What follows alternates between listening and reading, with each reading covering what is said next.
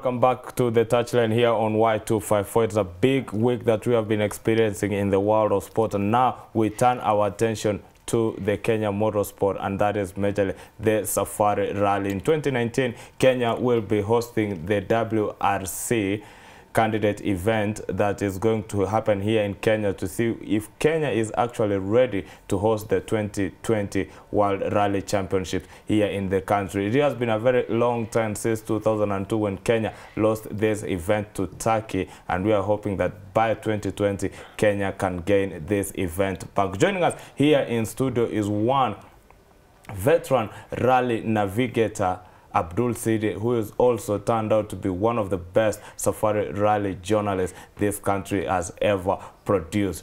Mr. Abdul, welcome to the touchline here on Y254. It has been a long time since you were here last. Thank you so much. It's nice to be back here, KBC, and my early days, KBC was in the forefront. Yes. And live shows and all that used to happen. Momo Jugona was one of your guys, I remember. And yes, thank you for getting me here. This is the youngest station for KBC now. It's Y254. Yeah, I can see all the young people here. All young people in the event. So we started off with the motorsport calendar is actually open, and the first race that went on was Baldev Shaga winning the Kajiado Rally Championships last weekend. What is your take from the rally last weekend? How was the performance like? That was the second event of the calendar. The first rally was the Nakuru Rally, organized by Rift Valley Motorsports Club, and the event was won by Onkar Rai. Unfortunately, Onkar didn't take part in the Kenya Motorsports Club Rally, which was the second round of the 2019. Baldev Chaga, former Safari Rally champion, former national champion, and former winner of the event, he won it.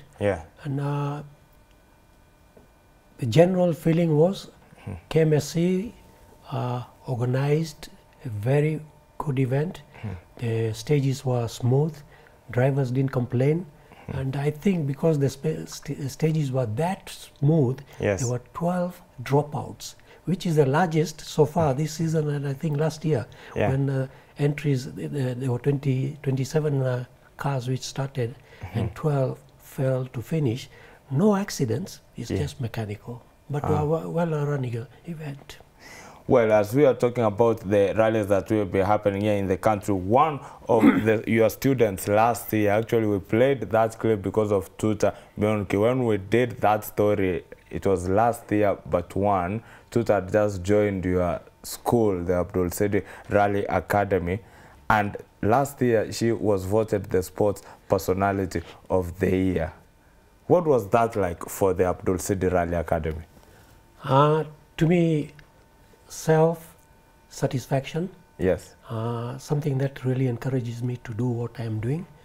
When I started, it wasn't very encouraging. I thought sport being expensive, I will not see people come back, but already there are 60 who are rallying in Kenya, and I've won the respect of the rally people, not only in Kenya, in Rwanda, Uganda, Burundi, Tanzania. But Tuta being crowned the sports personality of the year, it's a brilliant thing for us, Abdul Sidi Rally Academy.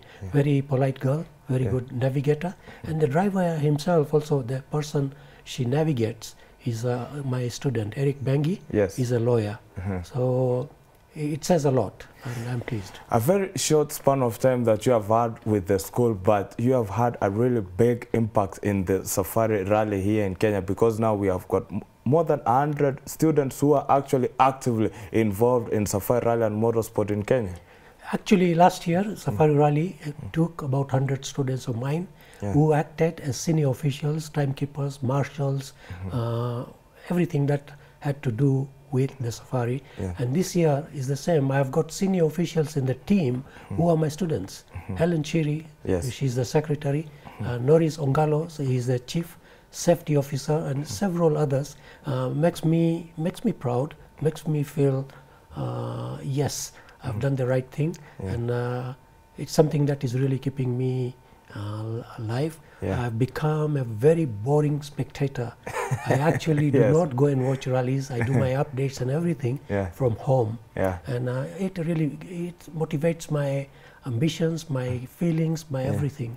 And I'm pleased. Because we are getting really many people outside there. From last year also we got another global recognition, and that was Helen Shiri, who was given a global recognition by the Safari Rally, the World Rally Championship Rally Project, and they named her a global icon in the event.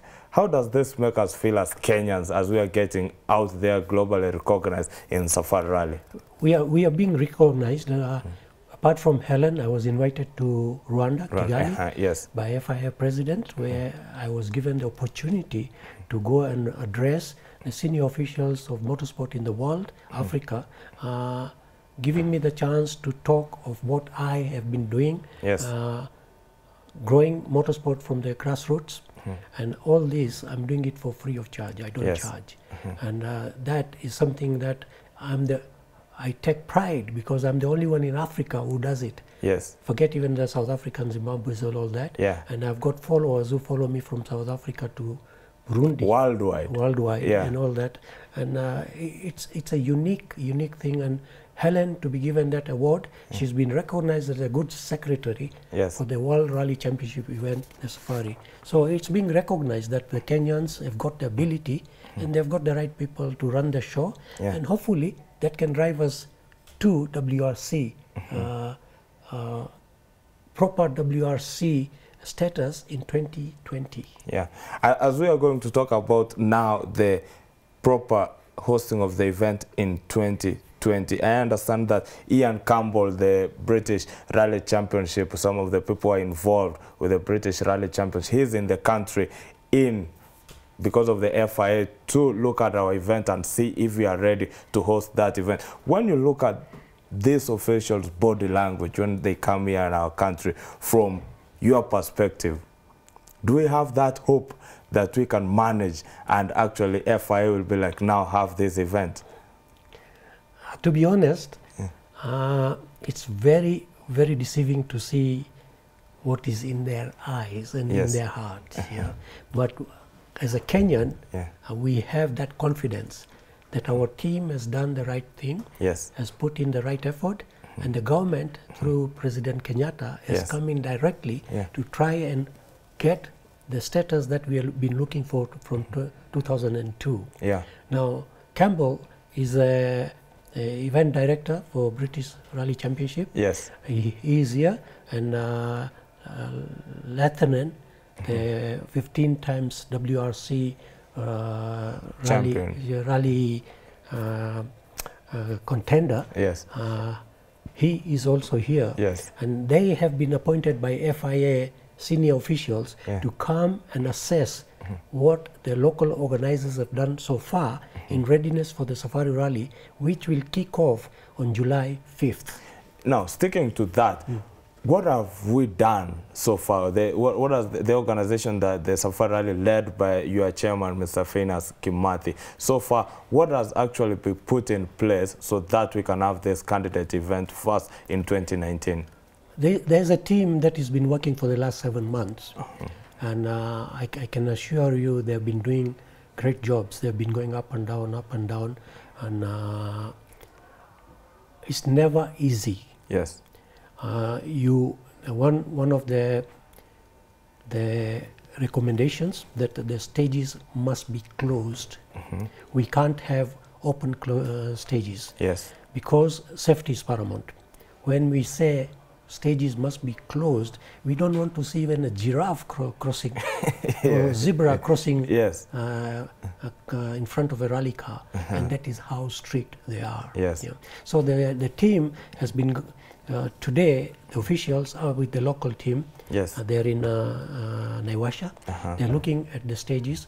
The rally, the program is, it will kick off on July 5th from Kasarani Stadium with a special stage, then go to Naivasha, spend the night, and start the following day. It's around that area, Soisambu and Sleeping Warrior, 2 stages on the first day, to be repeated, and then the second day they're going to Kedong. Yes. Again, 2 stages to be repeated, and then come back. But now the officials are there today, Yes. checking at each and every stage and looking and assessing what are the chances of this event being successful. Yeah. Have they put in enough efforts? Yeah. To me, I would like to think yes, Yeah. they have done it. But Yeah. what the FIAs read sometime, the officials may be reading from a different book. Yeah. Yeah. But we keep our fingers crossed. Yeah. Overall, what is the main objective? What is the main thing that they look at as Kenya is bidding to host this event? As FIA, what is their main objective, and what is the main thing that they look at the end of the day? Let me tell you, motorsport is dangerous. Yeah. And safety is paramount.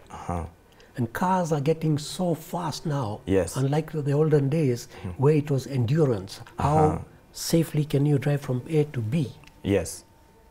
Now it is how quickly can you drive from A to B without any obstructions. Yes. Any cows, any goats, any chicken, animals crossing the road, forget human beings.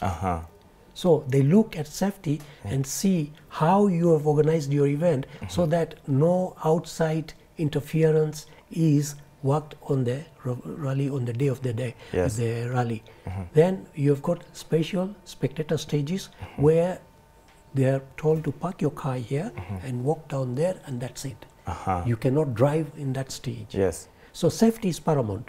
The rest is how good an event is with your organization. Yeah. Safety, medical, all that you've done. Yeah. Then how are you going to invite your drivers? How well are they going to be taken care of? How are the hotels, accommodation? And you need to look at if all these teams are coming here, and if they come, Yes. where are they going to sleep?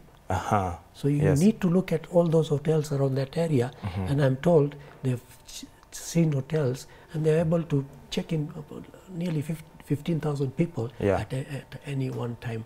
So yes, it is paramount, it is very important, and safety is on the highest point. Talking of the stages that will be happening, because the 2019 is a candidate event, what is the difference between a WRC candidate event in 2019 and the WRC Rally Championship in 2020?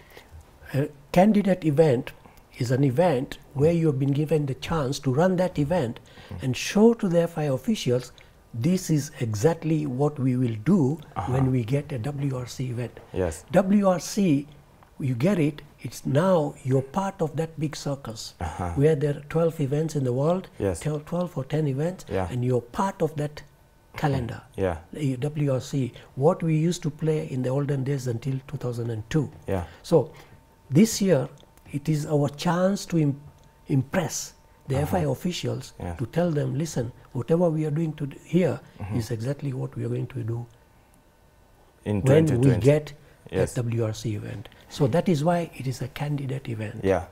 Taking you back to a nostalgic feel of your Safari Rally days, and specifically when we had this event up to 2002, what is the main difference from the 2002 event and the events in 2019 and 2020?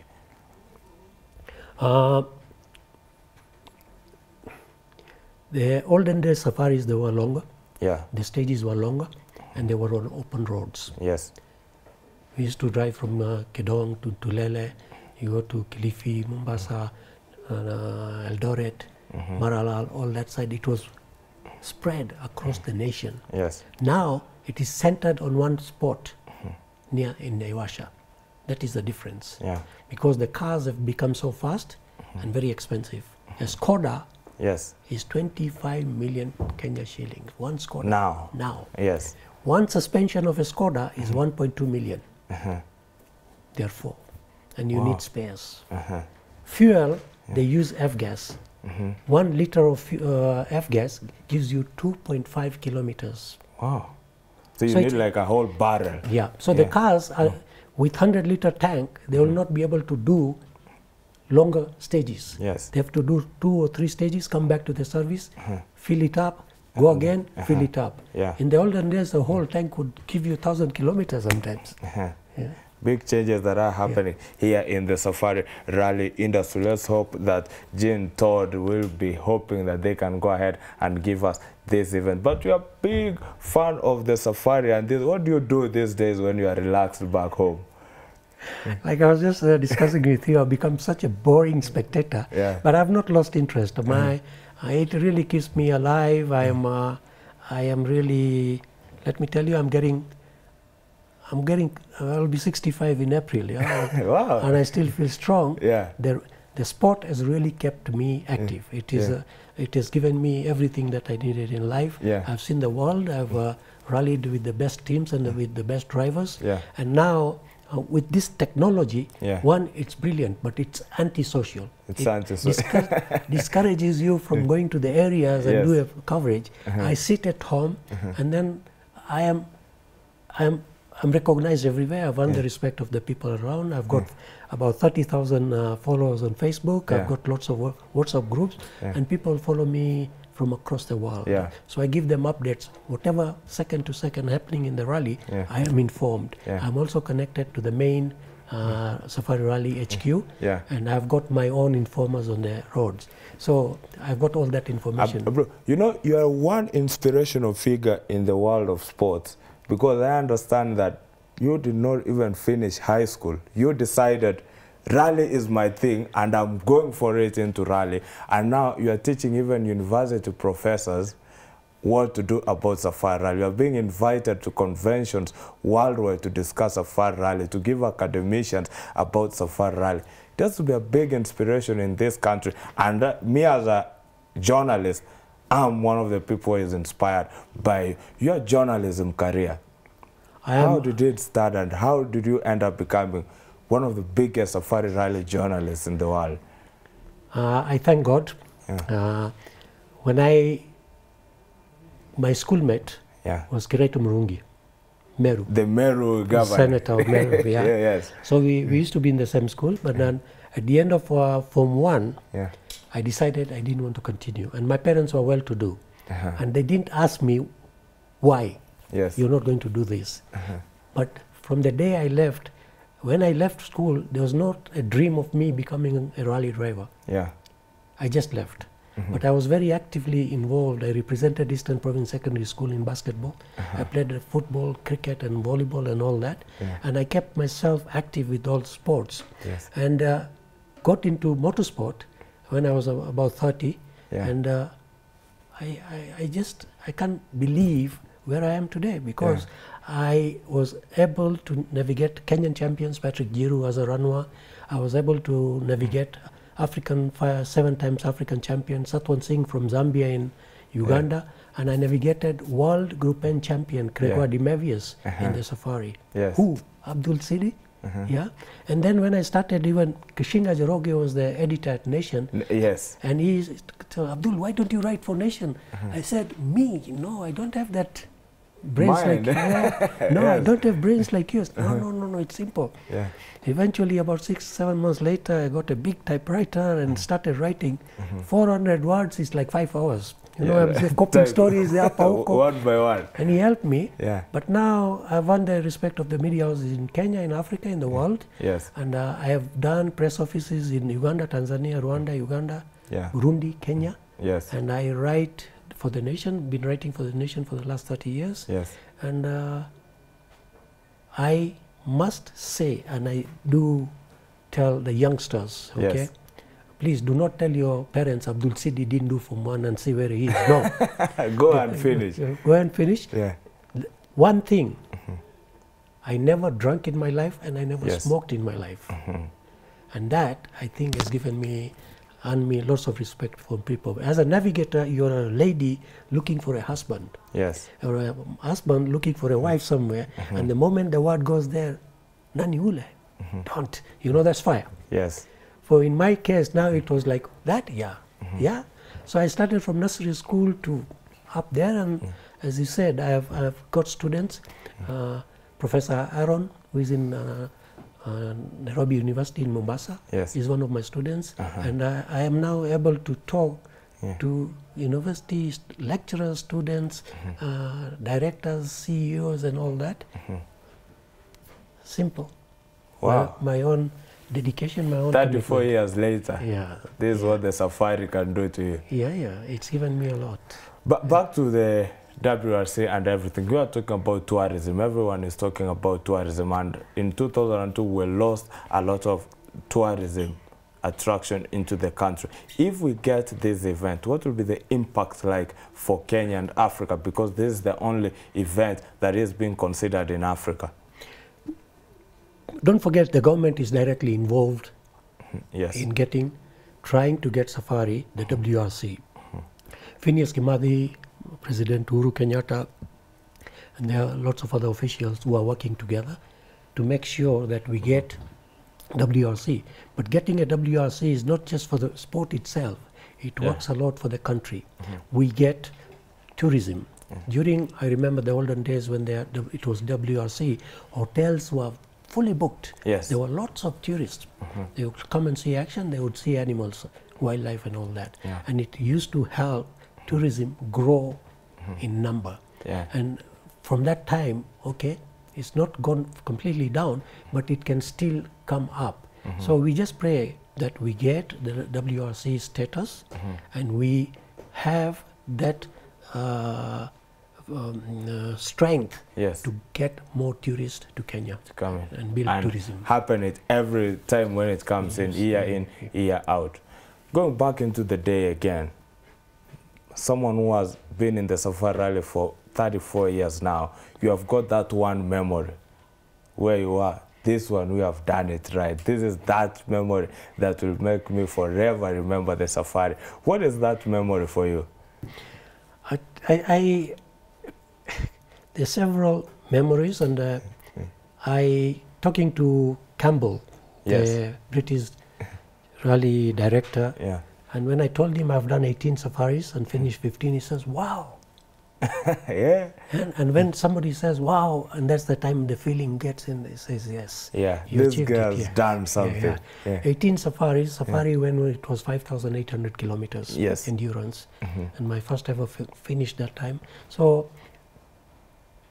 that time the results didn't matter. It was finishing anywhere. Just finish the safari. And I finished. Yeah. From that time on, lots of memories. The best ever memory right now, and it carries lots of weight, is having navigated Patrick Giroux in the 1994 Safari Rally. Yes. The only African, black African, to finish 4th overall in a WRC and winning the Group N class. And beating the then world champion, the late Richard Barnes. Wow. We were in the same team, Subaru team. Yeah. So that, and then doing rallies in South Africa, in Rwanda, Uganda, Tanzania.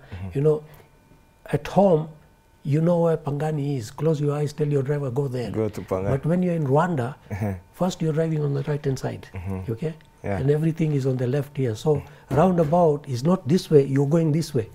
So that is also confusing. Yes. And to do an event there and to finish and do well, those are memories for you. Yeah. So lots of memories for lots of things. And the thing is meeting people like you, great, making friends, and I made thousands and thousands of friends, and it's a great fun. We should do a rally museum. A Safari Rally Museum, so with your pictures, because they're great pictures. Abdul, we really appreciate you coming here to tell us everything about the Safari Rally. So from here, where are you heading to? I'm going to Gara Sports Club. Thank you so much, Gara Sports Club, for providing me with the venue where I teach my students, Abdul Sidi Rally Academy. Poor guys are waiting for me. I usually preach, and I come on, don't be late. In rallying, if you're 1 minute late, is 10 seconds penalty. If you're 1 minute early, is 60 seconds penalty. So can you imagine? You have to be precisely on time. So I'm going to be about. And that's not the only class you have at Ngara. I think you have another one at Carnival also. At GP Karting. GP Karting, From time to time, I actually move from one place to another. But Gara is at the moment hosting me, and my guys are there. They're waiting, and it's always it's fun on Saturday afternoons if you're free, if your friends are free. All those listening to this, my adventures, please come and see me. It's something that is really creating good environment. Yeah. And if you want to come and be a rally driver or navigator, you have to be one with a driving license. Yes. But if you don't have that, look at the 100 marshals and officials who are working for the safari. Yeah. They're not rally drivers. And the events are happening year in, year out. Yeah, year in. And then you have got 8 events in Kenya, including the safari. Yes. Around Mombasa, Eldoret, Kisumu, Nyanyuki, Nairobi. So you can be traveling around. You can be working with those guys.